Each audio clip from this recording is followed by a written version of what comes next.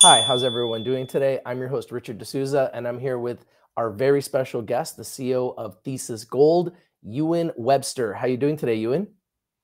Good. Yeah. Thanks, Rich. Pleasure to be here. Very excited to have you on the show again. Ewan, can you tell us the significance of the intercepts from the most recent drill results? Yeah. I mean, the 2023 program was a huge success, and the that went into it with some key strategic goals, and one of them was really at the Lawyers Project delineating the mineable underground resource, and the latest results out of that, well, I think the headline hole was 128 meters, about 2.5 grams gold equivalent at Cliff Creek South. Within that, 27 meters, 8.5 grams. So phenomenal results. And that was right in line with our modeled stopes. So really adding ounces down there, demonstrating that there's big broad zones of mineralization with some very high grade in there as well. And then at Duke's Ridge, similar story. Really, it was the objective was keep expanding that mineralization at depth, and I think the headline, most recent one from there, was something like 53 meters, about 3.5 grams gold equivalent, including 16.5 meters at just under 10. And at the time, that was the deepest hole drilled on that Cliff Creek system, demonstrating once again that mineralization is open at depth and very strong. And we're heading as anticipated. So all of the drilling at Lawyers went very well this year. The At Ranch, the objective was to continue delineating near surface high grade mineralization and through a number of different zones. I think we certainly delivered on that at the Bonanza Zone headline hole this year for just over 4 meters of 120 grams gold. So it's certainly living up to its name. Uh, then the bingo zone was a bit of a surprise this year. It really delivered 25 meters of just over 5 grams gold, I think, beginning again basically at surface. And then and I should add as well, you'll see some more results coming from bingo. That's the remaining outstanding balance of holes to be released from last year's program. So I anticipate more strong results. But just to the south of bingo, our latest press release, and maybe that's what you were getting at, but that was from the Thesis 2 and Thesis 3 zones. And essentially, that's just part of one longer corridor that we call the Thesis Corridor. But the headline there was 60 meters of 4.5 grams gold, including 19 meters of just over 10. So brilliant results in a step out hole, near surface mineralization. And really, I think all of this just speaks to how much upside remains on the project to continue expanding the gold footprint that we have in coming years. Congratulations on fantastic drill results. You did touch on the Ranch project and the Lawyers project. Can you give us an overview on the Ranch project and the Lawyers project? Yeah, of course. So they're both projects are situated adjacent to one another. They're in north central British Columbia in the historic Toodoggone Mining District, and collectively they make up about 325 square kilometers of district scale land position. It's essentially a brownfields development project. The Lawyers project was an operational gold silver mine, underground, high grade, in the late 80s, early 90s, and then the area sat pretty dormant for a couple of decades, and we acquired both projects over the course of the last 5 years, and we've quickly accelerated them through from relatively small resource on the Lawyers project through to 3.5 million ounces in 2022 and a PEA shortly thereafter with some robust economics around the Lawyers project. Ranch project is pre-resource, gold, silver, a little bit of copper there as well, epithermal system that has shown just as much potential as the Lawyers project to deliver on, I think, in the long term, what will be multi-million ounce potential.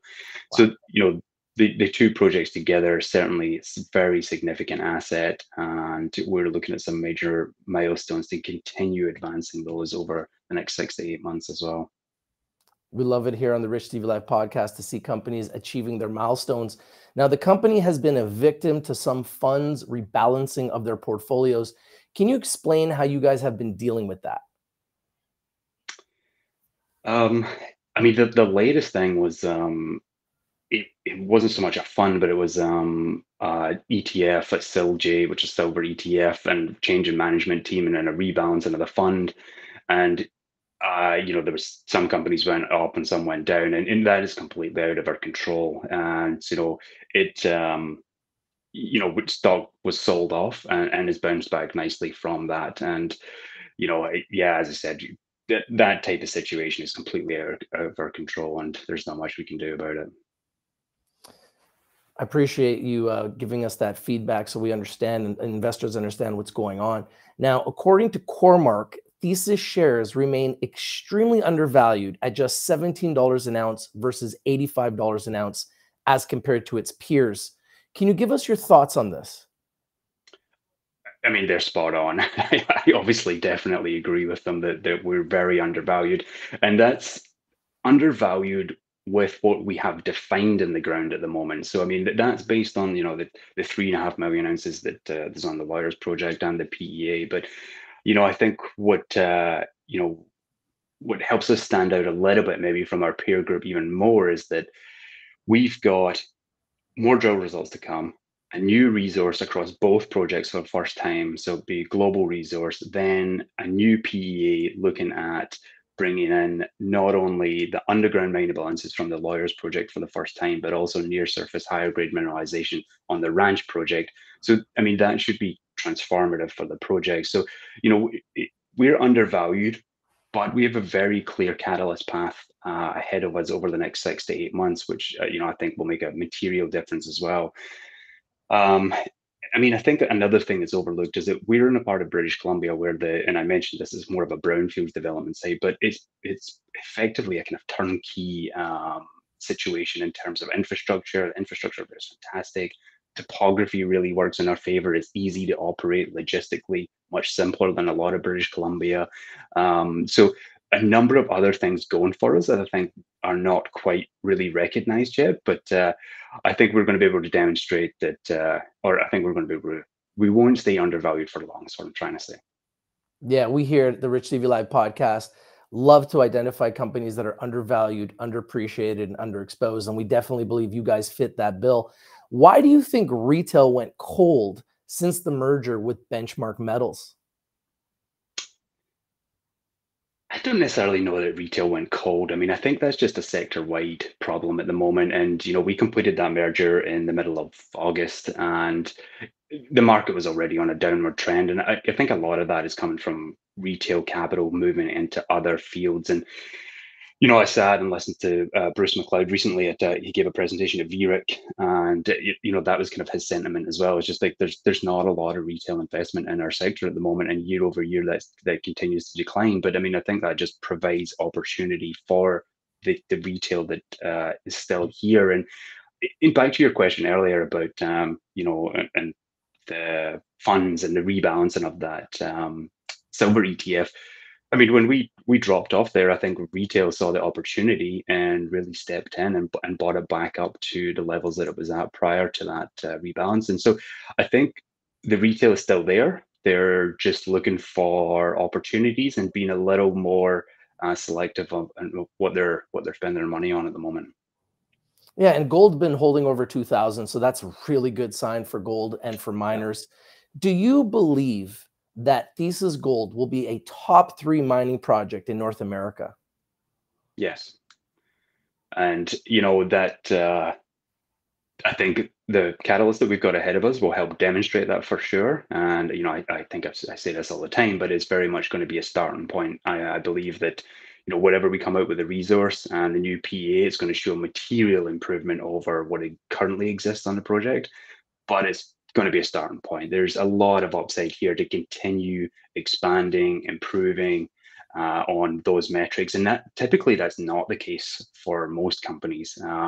Typically they put out a resource, a PEA, and that kind of encapsulates what is the best part of the project. And sure, that's the case for us as well, but it will continue to grow. So I truly believe this will be one of the best projects in North America.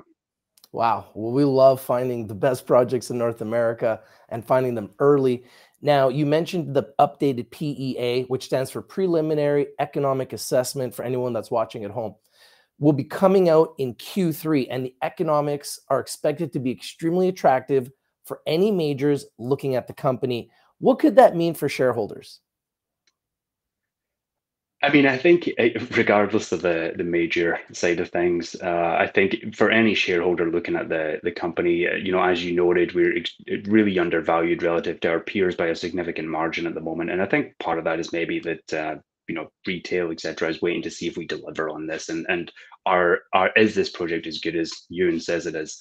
And I'm confident I'm going to be able to demonstrate that is the case. And so I think there's a lot of upside here for shareholders getting in at this level. I mean, the growth potential in the project is fantastic. So a lot of upside ahead of us in terms of share price appreciation, I believe, especially if gold continues to stay at above $2,000 and we have a better trajectory in 2024. Well, we're super excited to watch and see you guys continue to hit your milestones. I want everyone to put the symbols of Thesis Gold on your radar and on your watch list on the TSX Venture Exchange under the symbol TAU, on the OTCQX in America under the symbol THSGF, and in Frankfurt, Germany under the symbol A3EP87. I also want to remind you that Rich TV Live is strictly for information and education purposes. Please do your due diligence and do your research whenever looking into companies that we feature. I also want to thank Ewan Webster for joining us today. Ewan, thank you for having us. No, thanks, Rich. Yeah, it's been a pleasure chatting with you. And we love having you on the show. We'd love to invite you back in the future. And for any of you guys that are watching at home, thank you guys for watching. If you're not winning, you're probably not watching. We bring you the winners, CEO interviews, breaking news, trending topics, and we bring it to you first. Thank you for watching, everybody. If you like the video, please smash the like button, comment down below, share the video everywhere, and subscribe. I'm your host, Richard D'Souza from the Rich TV Live podcast with Ewan Webster, the CEO of Thesis Gold. Ewan, have a great day, and we'll see you soon.